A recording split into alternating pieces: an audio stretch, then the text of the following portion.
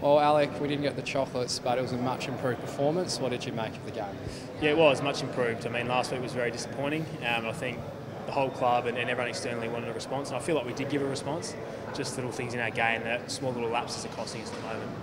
Coming into today's game, what was the focus and what were you trying to work on? A lot of the contests, so we were pretty poor around the contest, obviously. For those that watched, we got beaten up, and just our all-round effort.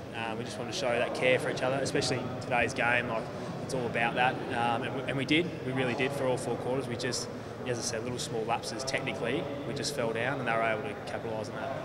Are those lapses something that can be easily fixed, or how does that go? Or how does that work? Yeah, definitely. It's not a game plan thing. It's just a mental thing. So it's all in our control.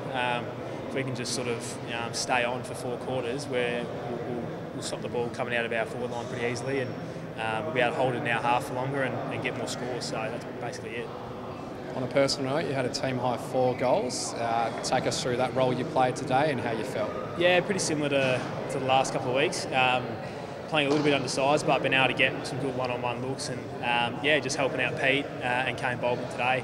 We had some pretty strong matchups on Howe and Moore, so just to help them out and provide some, provide some goals, I guess. And I was able to get a couple, but I mean, yeah, we didn't get the chocolates, but for me personally, it was boosting confidence for sure.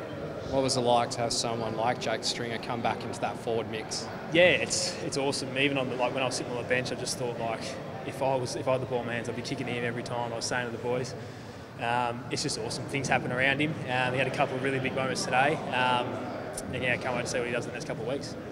And what was it like playing in your first Anzac Day game? Yeah, it was cool. I was pretty nervous in the build-up, especially today. I was really nervous, but once you get through the build-up and you start playing, it's just a normal game, and the atmosphere was fantastic, especially when it was sort of the game was seesawing. I've never heard anything like it, but hopefully next year we get the chocolates and here in Essendon Raw at the end.